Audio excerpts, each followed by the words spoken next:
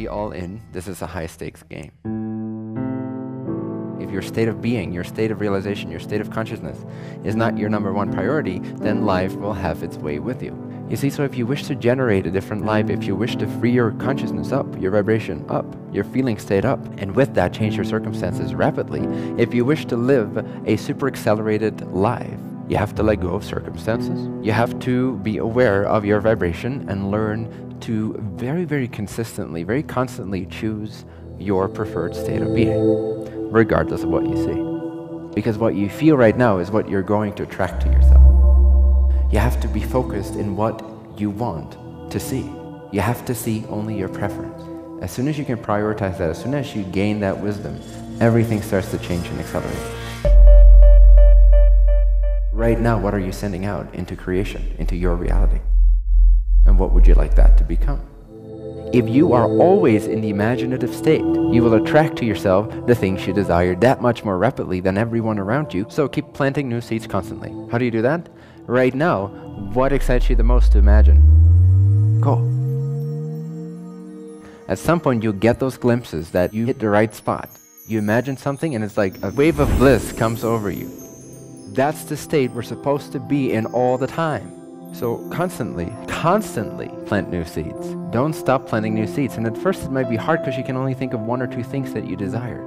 But I promise you, as you kickstart this, you will reactivate more and more of your passion, and the more you're connected, the more you're able to carry newer, higher vibrations, the more you're able to carry the torch of the one's desire to express itself in all the ways that it can. And the more your body, your vehicle, your mind, your circumstances, your life, your finances, your resources all start to take on a tone of being able to carry a greater flow of frequency, a greater amount of abundance. A greater amount of dreams can be made manifest through the being, through the consciousness that we call you, because you're opening up to your passion, you're opening up to your desire. So if you're constantly generating new seeds of consciousness, new ideas, new imagination, then you're automatically not waiting to see what happens to the seeds you planted right before this moment. The physical present is always the past, so do not focus on what is. What is a reflection of what was. So if you focus upon what is, you're actually in the past. Create something else.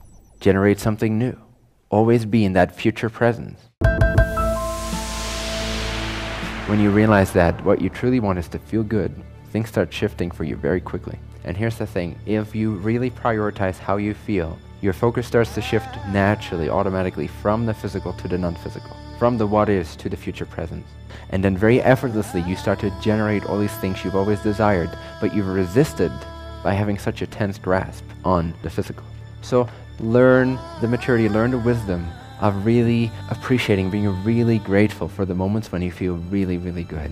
And just let that fill you up. Let that be your freedom. Let that be the confirmation that you're being successful vibrationally, energetically, spiritually.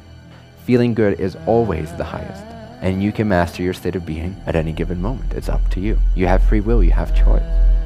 So be in the state of future presence with your consciousness. In other words, when you're generating a state of being that you enjoy, utilizing images that don't seem to be here, you become very present to the nature of consciousness. You become very present to the fact that you exist right here, right now. You become very present to being alive. Your vibratory state becomes very conscious. All you know is that you are creating, and that you are in bliss, and that you are one with all that is, and that you have access to infinite abundance, and that you are living your passion, and that you are infinitely worthy of being you in whatever way you desire to be you. Again, this is not for the faint of heart. You will run into your beliefs as you keep moving, as you keep expanding, as you keep accelerating. You will run into your negative beliefs. This is not a reality. This is an invitation asking you, do you wish to have faith? Do you wish to have trust? Are you all in? If you're all in, you can live the super accelerated life. If you're not all in, forget about it. Once you get the hang of this, there is no going back.